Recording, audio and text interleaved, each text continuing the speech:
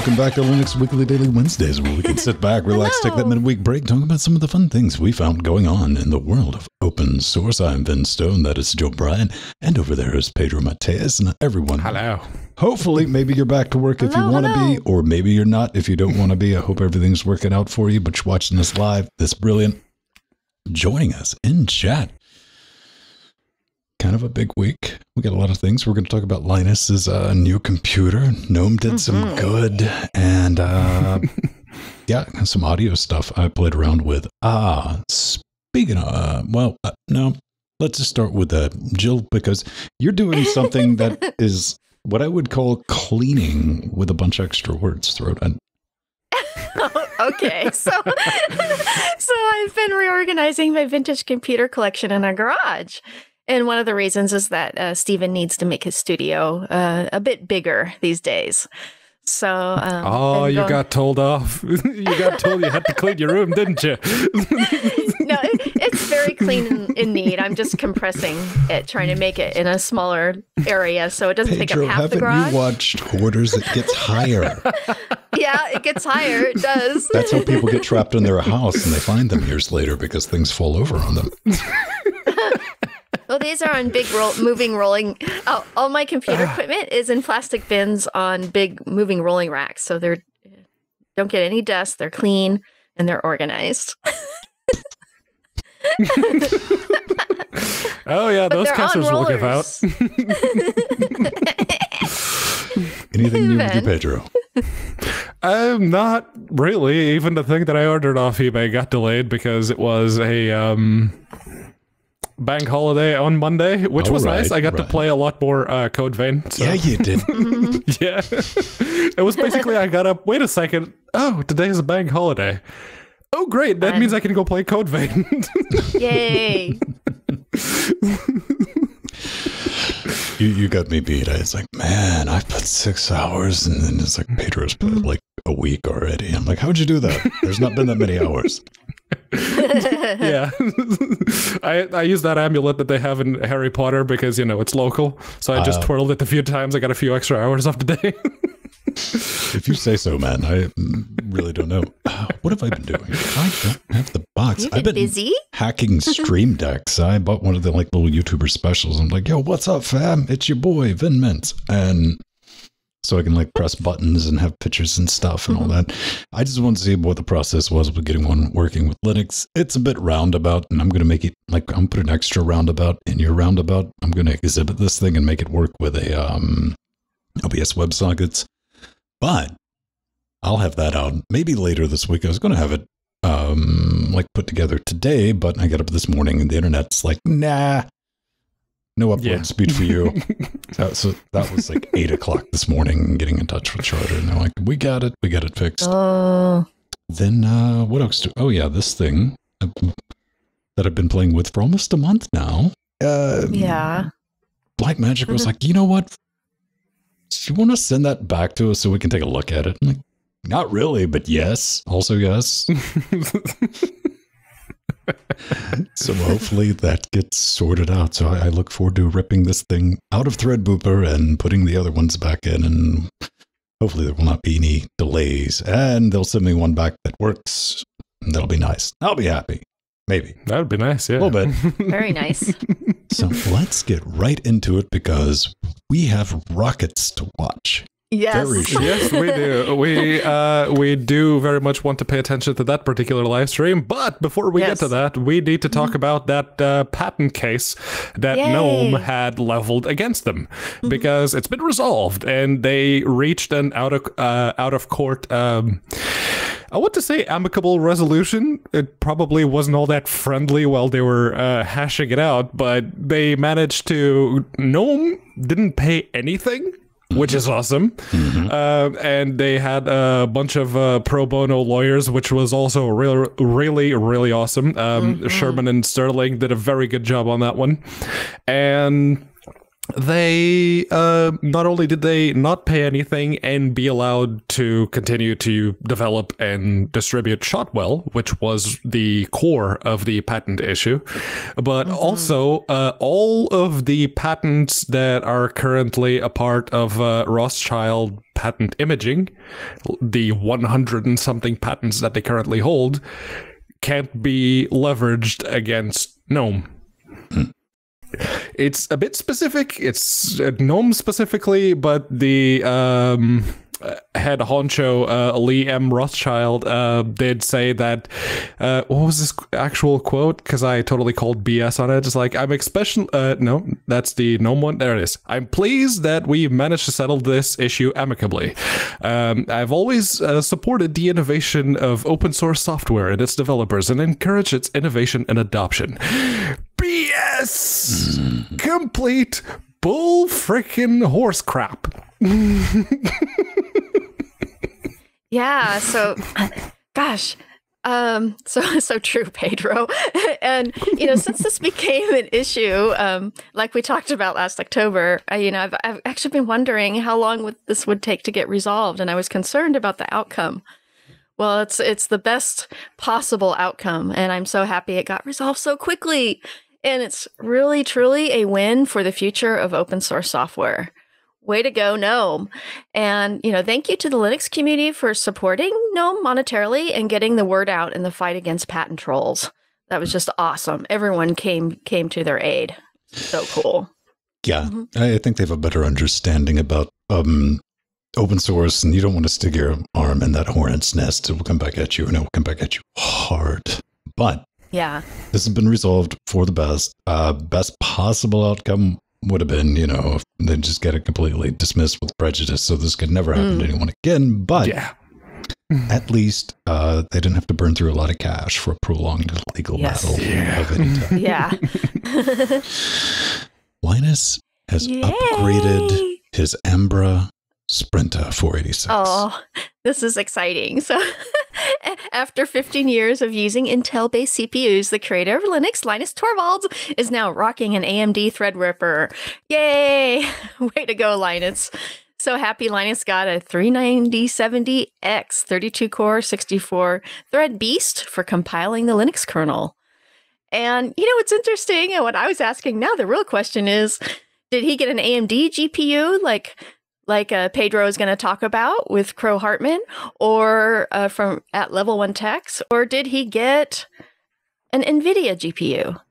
And it was funny because this morning they released the hardware that he bought for his system, but the GPU is not included. So I'm still asking, what GPU, Linus? He must have some reason why he hasn't announced that yet. But everything else is there. The motherboard, which is the Gigabyte Aorus Master TRX 40, which is a classic for Threadripper. And a nice Be Quiet case, because he wanted quiet, just like we do. Honestly, I saw the article, and it's like, then I also saw the integrated video that shows, oh, we're building a whisper quiet Threadripper for Greg Crow Hartman. It's like, oh, hello. Awesome. So it's Wendell's video from Level 1 Techs, and he actually goes through the whole build process like, oh, the Noctua NHD15 cools 3970X without issue. Huh. How about that? Okay. Yeah. Like Frank's back. He got done self-isolating, but he's covering up Linus, saying NVIDIA's #1 in mono. Yes. Poster back there. Welcome to the wild and wacky world that is Threadripper land, as I've been experimenting with and learning myself over the last year. I'm going to say this for anyone listening.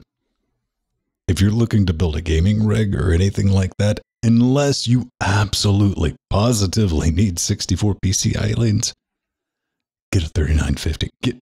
What do you have? A 3700X? More than enough. More than capable. Because you are in for a world of bizarrely overpriced equipment. And just especially motherboards. Weird RAM stuff, weird compatibility issues. And, as soon as you bring Threadripper to the QA party, they're like, oh, that's probably the problem. Like, no, it's not. Everything else works. So good on Linus. And yeah, that's a big jump. So he'll be able to play X Bill.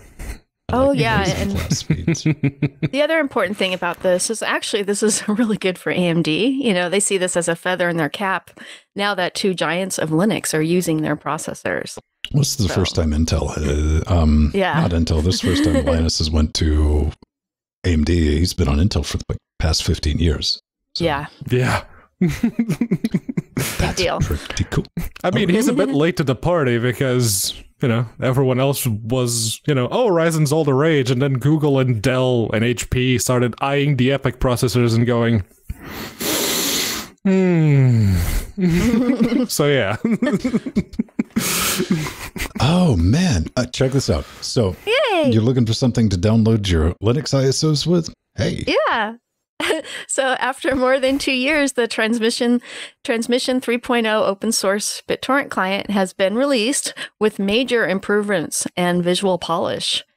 And one of the cool things they added is added Pure ID for torrent and download clients, including support for Baidu NetDisk, Free Download Manager, Folks, PicoTorrent, and XF Play.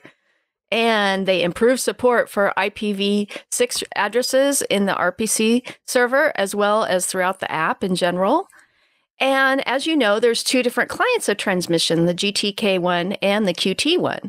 Well, the GTK Plus client received keyboard shortcuts for Q up and down, a modern desktop file, app data file, a symbolic icon variant for GNOME's desktop top bar, and a high contrast theme, which is really cool. How were those not there already? I know. It was a very... You didn't need all that to very download classic. Linux ISOs. It was a very classic looking program. But apparently the Qt client now supports Qt 5.2 and looks much better on high DPI 4K displays. So I still need to test the Qt client. So the newer versions of Qt actually have proper high DPI support. Yeah. And this is really important because Transmission is not only the default included in Ubuntu for downloading BitTorrents, but I use it as my go-to client for downloading Linux ISOs. So it's because it's installed by default. Linux ISOs. Yeah. Yes. Yes. And some other things.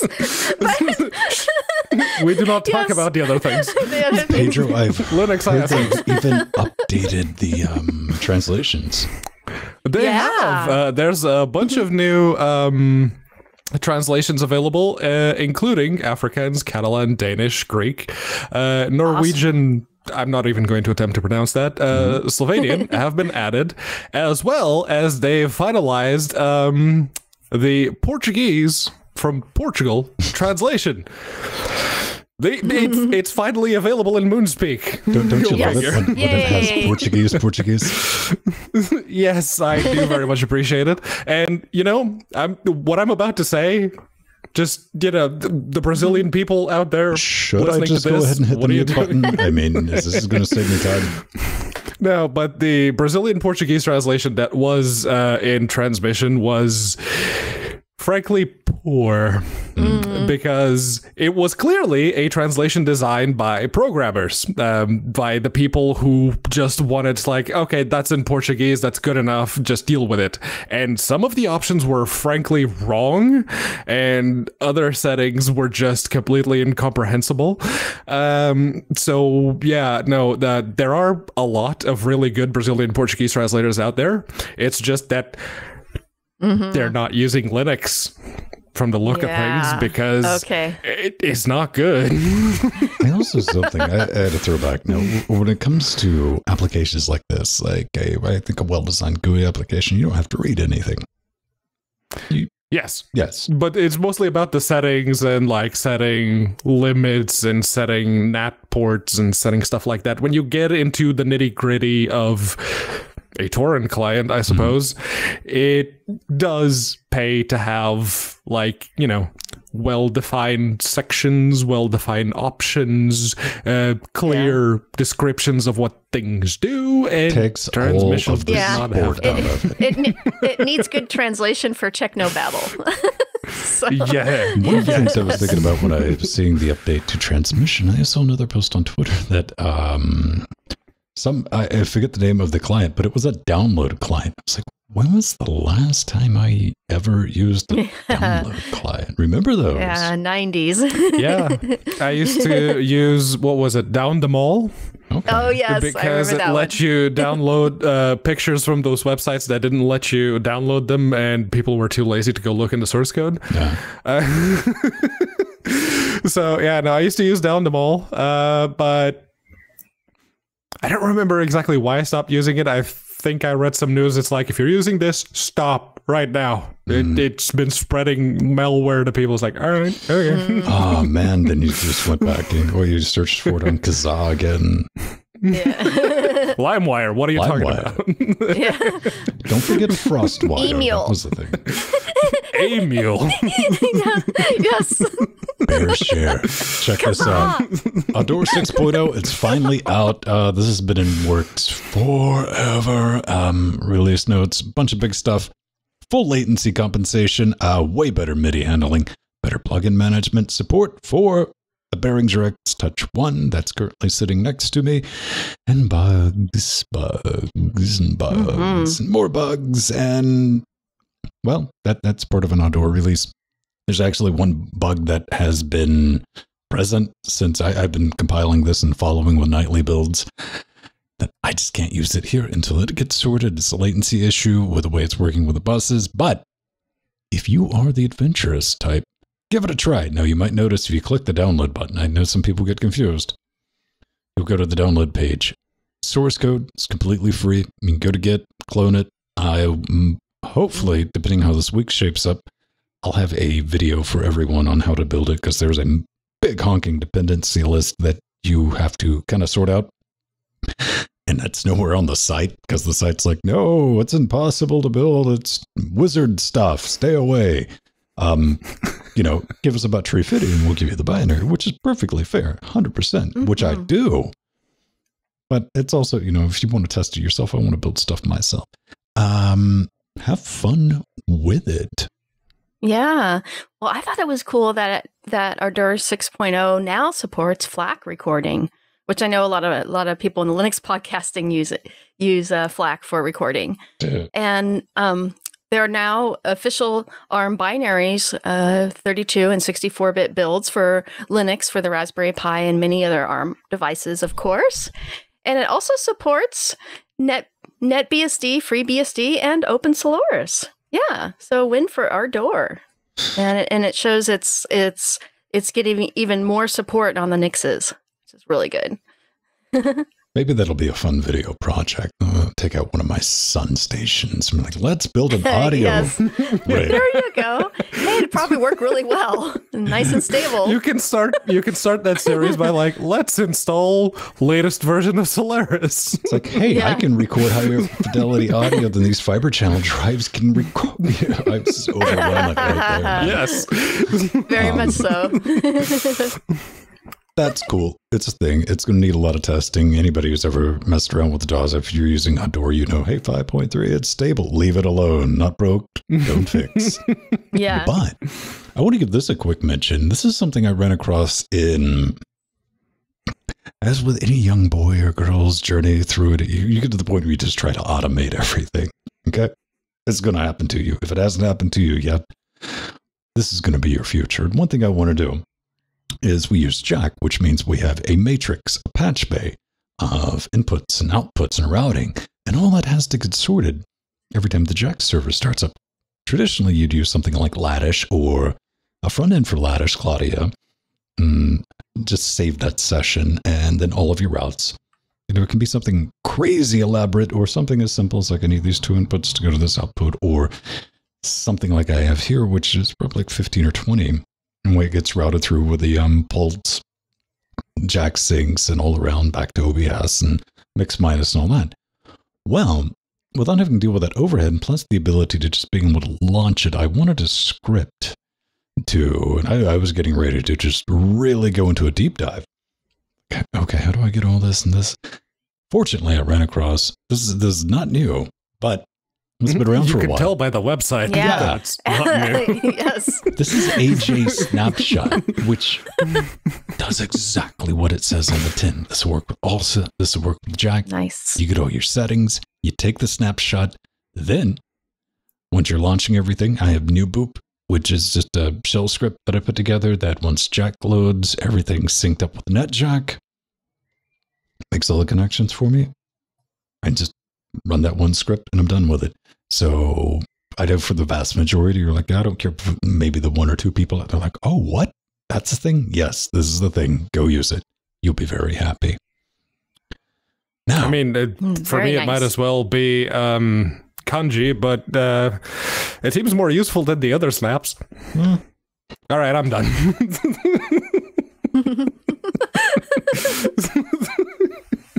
Let's not go down that track. Just couldn't help himself. It's like, it's been a minute. Yes, it has. I was getting a bit antsy. If we want to keep up with the audio stuff, I also released a new episode of Interfacing Linux. This one's covering the M-Audio Profire 2626. This is what we are currently using. It has replaced. You know, I just bought this out of curiosity because it was $20 on eBay. I'm like, let's see if we can get one of these working. It'd be a fun video. Little did I know that I was purchasing the next interface for everything I do in the studio. And turns out this was it. Everything works, including it has an internal mixer built into it. So you can do some weird, crazy things. And that's really fun. I enjoyed it. It has replaced the FCA 1616. It is Firewire. None of that fancy newfangled USB stuff. No, sir, not in my house. 8 channels is awesome. For around, you know, I said you could play this for like $20.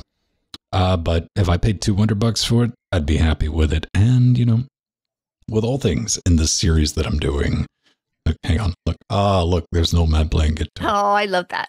And I ran it through, you know, this is a legitimate real world LGC session. Everything's loaded up. Boom, just making it record on all the inputs, and it passed. I didn't have any problems with it. And the whole point of this is taking advantage of what Linux can do. Firewire devices under Windows 10 and Mac are just falling off. That's why people are trying to get rid of this stuff. I mean, this was a $480, not $480, 480 pound interface when it released. Yeah. And not expensive. This was like prosumer type stuff. Got it for $20 because the dude's like, I can't find anybody to take it. It doesn't work with anything. And I'm like, hang on a minute. So I have this PCIe card. Yeah, because the Firewire cards, they still make them now, and they're PCIe. Buy one, just pop that in, plug it in. Didn't have to do anything crazy. Just set it up, and it works. And you can take advantage of this stuff.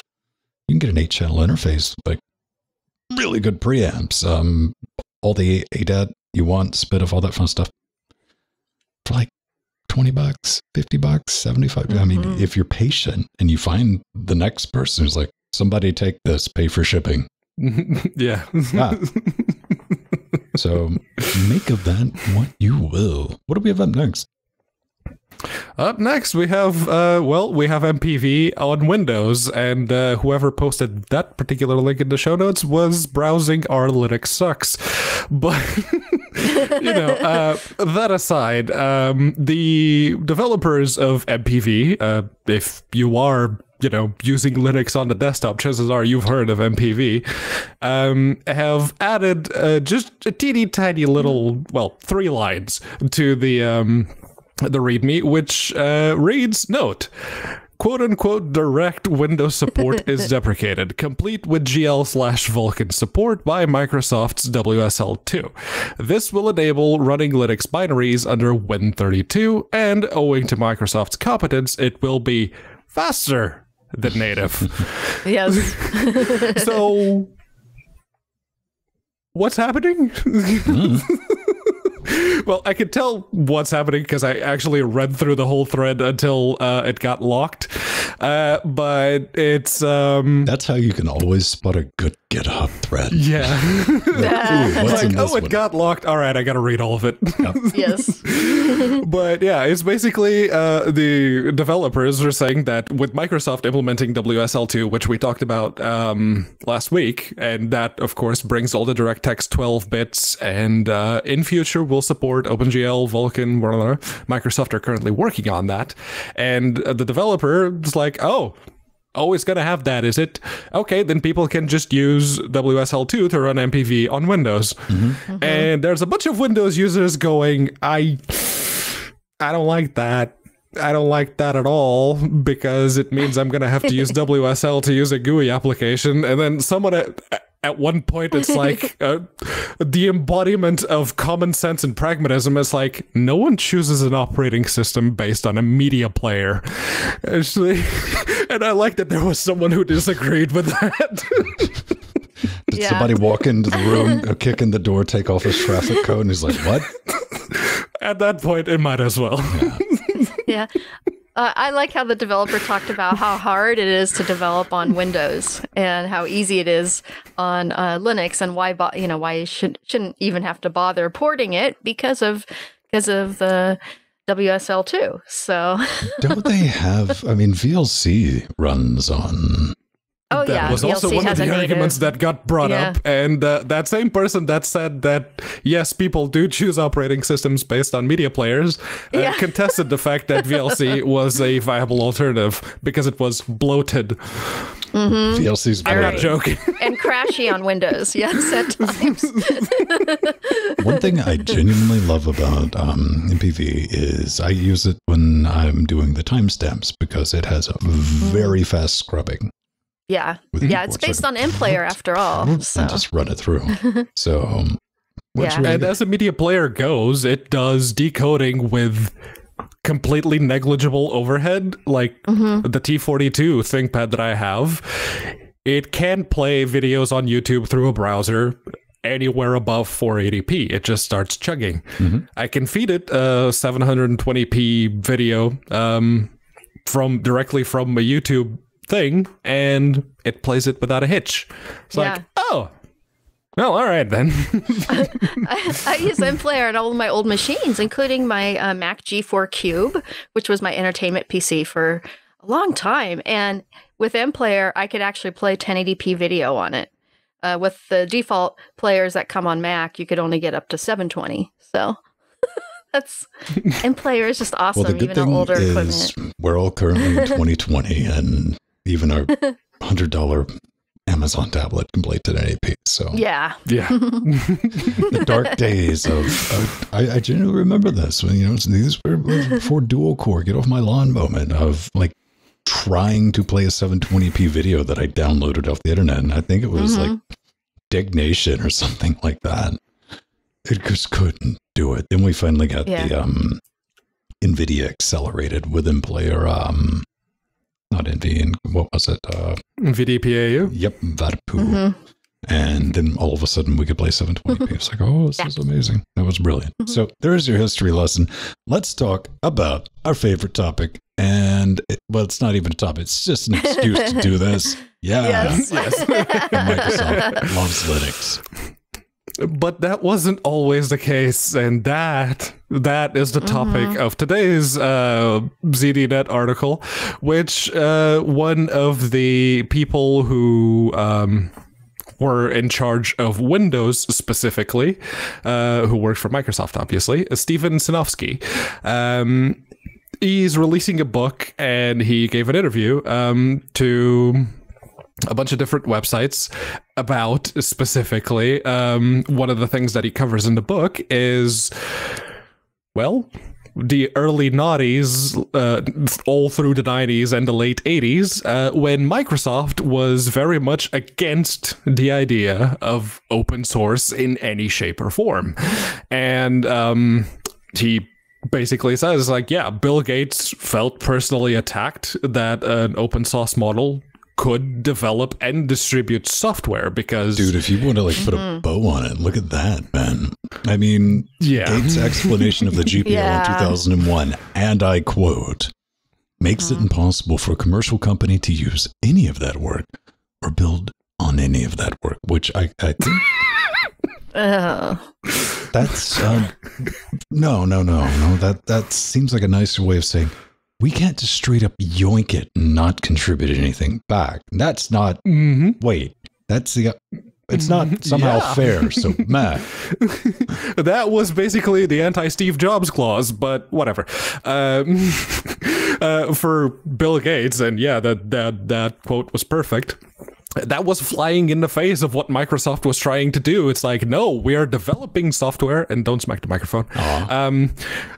Maybe we're developing software, and we want to make money out of it. And if you're a hobbyist that's sharing, like, you know, the literal basic punch cards, and you're sharing those with your friends, then you're a thief. You're a damn thief and a criminal, and you should go to jail. I'm now I just want a time machine, or I need to make. See, it'd be great if I'd already thought I had to make the meme, just a picture of Steve Jobs in 2001 just laughs in BSD. Yeah. But yeah, no, to Microsoft, open source was an enemy to put down because of the way that Bill Gates thought that the whole thing worked, and that kind of translated to an entire culture within the company. And let's face it, Steve Ballmer was Gates' lapdog, sock puppet, call it whatever you want. He wasn't a very good head of Microsoft, but yeah, it carried on and spilled into the noughties when Steve Ballmer said that Linux was cancer. So yeah. I don't know if I'd tango with Ballmer. I've seen him chase hovering cake on stage. I've seen him sweat profusely. Oh wait, I guess that just means I saw him. You could almost, I mean, we got developers. I mean, that's a gift. It might not have been intentional, but yeah. No, I'm sure he was deadly serious trying to create hype on stage, and it tanked. Definitely. And, you know, indeed, the rise of open source came about on the backs of proprietary, and in doing so became much more progressive. And even further back in history, when Unix was king, when I started learning computers, Windows was the less expensive option when it came along with Windows 3.1 and whatnot. And it became very common on server with Windows NT. And then the open source Linux upstart came along and disrupted the whole industry. Yay! So yeah, those $20,000 Unix software for each workstation was no longer $20,000. Needed to be, yeah.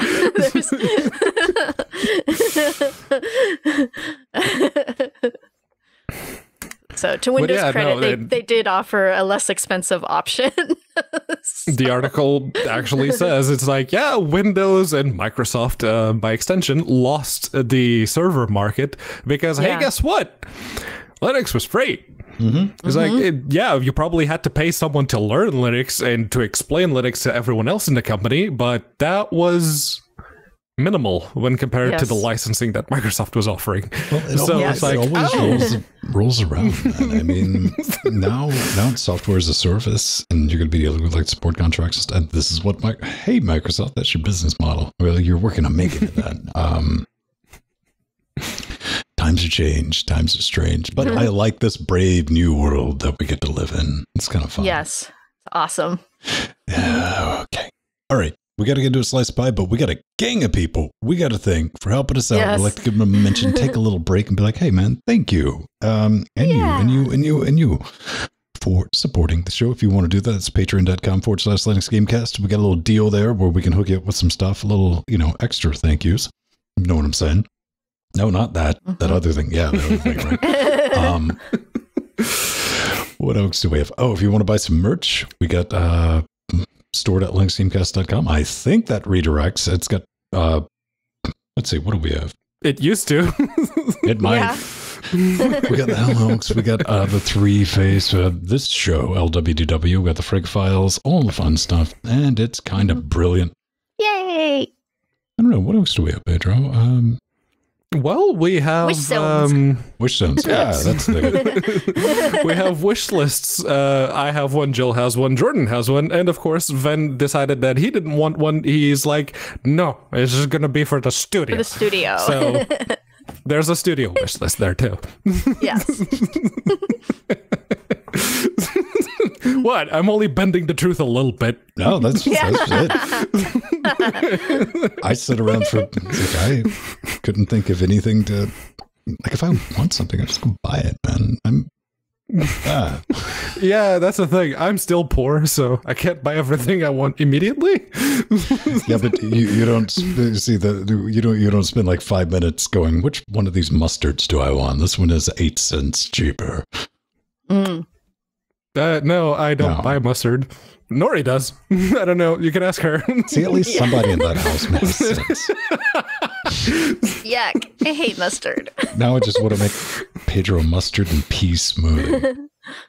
Ew. I'm not allergic to mustard. I know, that's what the peas are for. Ew. Oh, so you want to kill me and make me hated. Listen, those are your words. Those are your words. All right, beautiful people. Let's get into. We have lots of people. Do the reads. Yes. Yeah. We got us some thanks.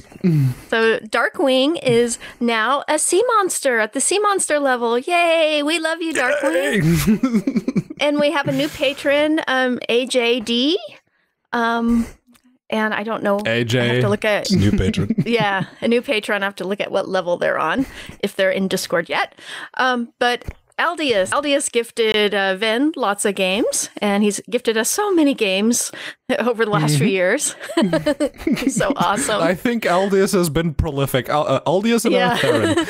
Yes. They're the two ones that immediately pop into my head. It's like, oh, you gifted me a game, didn't you? Yes, you did. It was kind of weird, man. Everyone decided to give us like multiple copies of Dark Weeb. That was you. And it was Aldius and KyLinux. Yeah. Yeah, KyLinux. They both gifted you Code Vein.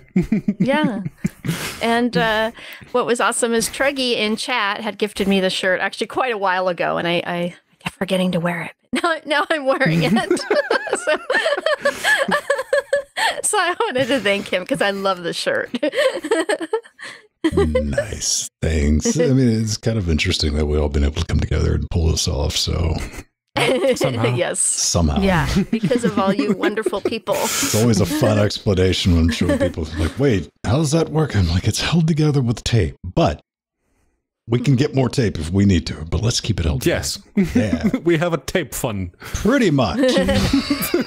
maybe some string every couple of months. You know, if we decide to get fancy. It is brilliant. Let's get into this week's. Yeah, so this is going to be really cool. See, that's not even like retro hipster pixels. That's just the only picture I can that's find. just flat pie. That's just Android. old-fashioned. That's just low polygon graphics. So this is the Lilygo has released its latest smartwatch, the TTGO T-Watch T2020. Rolls off the tongue. Yeah, it does. I know. Yes, no, it doesn't. Because everyone's going to call it the Twatch. The Twatch. Done. There you go. Yeah. That's it. Done. That works. It is highly customizable, has a 1.54-inch touch display that also will display color. It has Wi-Fi and supports Arduino.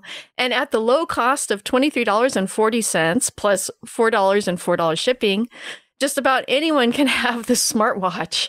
It's amazing. And I just added myself to the watch, to the wait list because they've sold out of the initial batch. So I'm on the wait list now. So I'll be notified when it becomes available. And so can you. Yes. And the Arduino compatibility has me curious. Yes. It's like, just how far can you take that? Exactly. When are we finally going to get a smart pocket watch? Yeah. Well, you can make hipster. yourself. Oh. Yeah. Just take the Lilygo and take the straps off and put a hook on it. There you go. I mean, if I'm going to be carrying around a wholly useless device in 2020, it needs to be a little bit bigger than that. Because wristwatch, useless device in 2020 because you got your mobile on you. Sorry, like Ben says you're watches, too. useless. It is. You know it's useless. You don't have it on right now. Yes, because I'm not out of the house. Exactly. There's not, people looking at me. That's literally the only reason I wear it. It's jewelry. Thank you. I stand uncorrected. That's kind of brilliant. I like it. It makes it genuinely, when I was reading this, I wondered to myself, I was like, where's my pebble? Oh, yeah. I never picked one of those up, but I know you did. Gone. I don't know where it's at. It was never a use thing. I bought it like as a curiosity. His picture was like, oh, well, look, it's got Arduino, like Pebble did. But I was like, oh, at the time, it takes Bluetooth notification. Oh, it's neat, and played with it for like half a day, and it's somewhere. Yeah. Like I had the same feeling this would be like, oh, that's neat. 5 years later. The Lilygo looks interesting, but there's another smartwatch that I'm very curious about, which is the Pine one. Oh, the yeah, Pine yeah. Watch. Yeah. Whenever they decide to release that, if they haven't already. I They don't know, probably man. didn't. I missed it. It's the Pine thing. Pine's got one of everything. You think about it, tablet, phone, watch. Laptop. Yeah. You got the Pine Yeah. ecosystem. Give me a Pine Pocket watch. I'll buy one. Yeah, there you go, Ben. You should contact them on Twitter and let them know. Or just send them the video. So, a much wanted feature has finally shown up in the Raspberry Pi beta firmware. Yes. Mm-hmm. Oh, yes. This is awesome. So, See, yes, Pedro the new- messes with me sometimes because he'll like launch such a blank stare into the camera. I'm like, what, did you forget? No. That was more for And Pedro the... just looks up from his nap and he goes, acting. That was purely for the entertainment of the video watchers, but no, the Raspberry Pi 4 has a new beta firmware, which you can get right now if you want to, do the beta testing thing and let them know of any issues that can and most likely will arise. And the big thing that at least this article makes mention of is you can use the USB 3 ports, which are in a proper USB 3 bus this time around, to boot. You no longer have to use the SD card. You can use it if you want to expand the storage, but you can have a USB 3 SSD plugged into there, and all of a sudden things work a little bit faster. Just a bit. Yeah. So, yeah, no, this version, depending on what they do with it, it needs to be enshrined. This is like, okay, this is the turning point. This is when it happened. Or, the Raspberry Pi Foundation just goes, it's official now, and we're just going to cut the BS, and there you go. Have that. It's like, all right, cool. Yeah, I mean, they do straight out come and say, there be bugs. Use at your own risk. Which is just boilerplate of like, don't blame us, have fun. This is good, especially when it's out of the box, because then you can take one of your itsy bitsy teeny weeny little like 128 gig. I love living in this future. And pop it right in the room. Yeah, it's so nice. Yeah, this we've been is waiting for 128 this. gigs. Yeah. Yeah, we've been waiting for this since the first Raspberry Pi was released. So this is one of the most wanted features, and it's here now, and you can demo it. Or just booting off thumb drives, USB 3 thumb drives. Yeah. It's like being able to swap them out, because you know what's a lot less difficult to lose? A thumb drive. Yeah. You know those micro SD? Yeah. Those things are I know. gone. Those SD cards are... The micro SDs, I have straight up lost 3. One's under my oven, which will be there when the next person buys this house, because I'm just like, you know what? I don't want it bad enough, man. They're just fused to the floor from all the constant heating. It's like, well, that's gone. Thumb drive. And unlike Ben, I've never lost anything, so I'm too careful. I challenge that. Yeah. I challenge that so much. Steve. Actually, only 2 things in my whole life have I lost. None of the stories are really changing. I was like, whoa, wait, what? I didn't say you were I gonna know. bring I Steve into it. exaggerated. last thing. If you want to get in touch with us, we really don't have time to go through anything. But how would they do that, Pedro? If you want to send us a message, you could do that very easily. It's linuxgamecast.com, contact button. There's a form. Pick LWDW from the shows. Send us your message. That's it. Unless your message can be answered by looking in the first page of Google, then you done goofed, and it's on you. Fair enough. You can leave a YouTube comment. No guarantees on that, but we do read Patreon comments. Those are good comments. Those always go through. That's the thing. We got to get out of here. We got to go watch something get shot into space, man. So yes, yay! Let's roll some credits. Okay. Maybe. Little credits. Oh, and thank you again, Daisy. You are AJD, which I wasn't sure, but I figured so. So thank you so much, Daisy. And it's nice to have another lady in our fold. Assumptions? Yeah. Yeah. Well, she said in chat when I announced it, she said it was her. So. I like how both me and Mir had the exact same reaction to that. Yeah. Yeah, right. Well, she Jill's commented still assuming that Daisy's only a female. See, she says, hi, Jill, thanks, because she said it in chat when I announced the name. Yes, Daisy could be a Borg. No, she isn't. But see you next week, wonderful. everyone. We love you guys. Hi.